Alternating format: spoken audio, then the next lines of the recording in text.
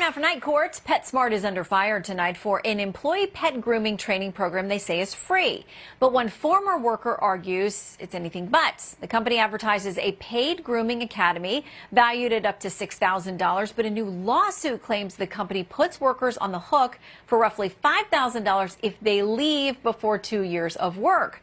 According to PetSmart, similar training elsewhere could cost as much as $10 grand. Are they running afoul of labor laws? Well, let's pose that legal question to our legal eagles tonight. Criminal defense attorney Bob Bianchi and from the National Center for Life and Liberty attorney David Gibbs. Welcome back to you both, gentlemen. I will start us off with Exhibit A. And this comes from the complaint of the employee. It says PetSmart requires that all employees who enroll in Grooming Academy sign a training repayment agreement provision. They abbreviate that TRAP. The TRAP requires PetSmart groomers to take on $5,000 of debt to PetSmart in exchange for Grooming Academy training. PetSmart forgives that debt only if the worker stays at the job for 2 years after they begin training, no matter how little they are paid or how poorly they are treated. Bob, the employee in question here, or at least former employee, I think, and now, says she had no idea she was signing on essentially for a debt program that required her to stay for 2 years regardless of anything else that happened. What say you? Once again, we have somebody who says that they don't understand when they're signing an agreement that was given to them by their supervisor, and that is not an excuse. When you sign a contract, you're presumed to have read it and understand its terms. And its terms are very clear, Shannon. The company puts in over 800 hours of training for these individuals. It includes classroom training, grooming training, and as they're moving up in the training regimen, they're getting more and more in commissions. So the employer has a right, in my mind, like many employers do, to say, if we're going to make that kind of investment with you and that you're going to be able to take these skills and be able to transpose them to other places, we're going to ask for a 2-year commitment from you in order to repay us, because this is a big problem that businesses have when people get trained extensively and then they just leave and move to another company. So there's nothing unusual about what was done here, and this lawsuit, in my opinion, is just somebody who wants to say, I didn't read the agreement and I don't want to honor the fact that I received all of this great training that I can transpose now to another business if I wish to. So I think the agreement is sound.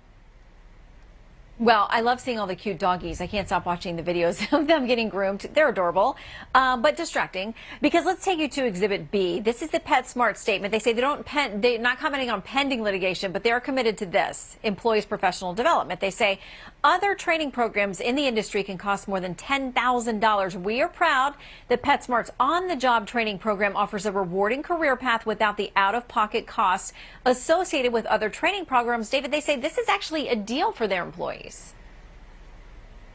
Shannon, it's a joke. Some bean counter at PetSmart said, is there a way we can take training of new employees and shift that burden over onto them? This is a fraudulent university, grooming university. I mean, we ought to have shelf stocking university or maybe cashier university, and we can pass all our training costs, illegally, by the way, in violation of labor laws, over onto these employees.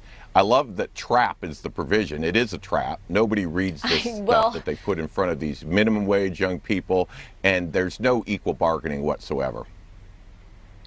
Okay, so Exhibit C, this is Rachel Dempsey of Toward Justice. She's one of the attorneys for the plaintiff in this case. She's quoted today saying this: no matter how you characterize the training, PetSmart is doing something illegal. You cannot make employees pay for their own training or pay to work for you. Bob?